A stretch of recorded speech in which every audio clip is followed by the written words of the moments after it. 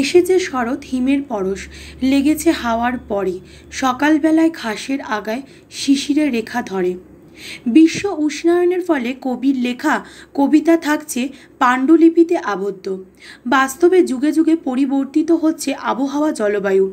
হয়তো আরও কয়েকশো বছর বাদে সারা বছরই থাকবে গরম, শীতকাল বলা যাবে না, তবে 2 মাস শুধু গরম থাকবে না। তাই শীতের আমেজ পুরোপুরি উপভোগ করে নেওয়াই বুদ্ধিমানের কাজ।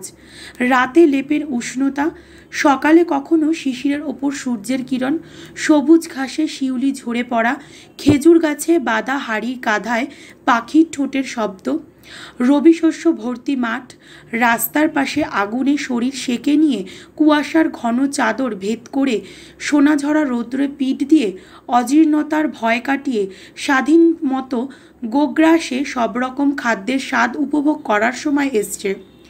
24 ঘন্টা মাথার ওপর বো বো করে ঘোরা ফ্যানের ছুটি এবার।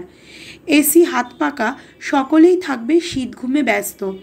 অন্যান্য বছরের মতো বিভিন্ন মেলা, পুষ্প প্রদর্শনী, সার্কাস, থিয়েটার, নাটক দেখতে পাবো কি এবার?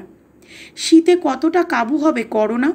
নাকি বিগত 6 মাস মতো শীতের সমস্ত উৎসবও কি আনন্দ একাই উপভোগ করবে সে?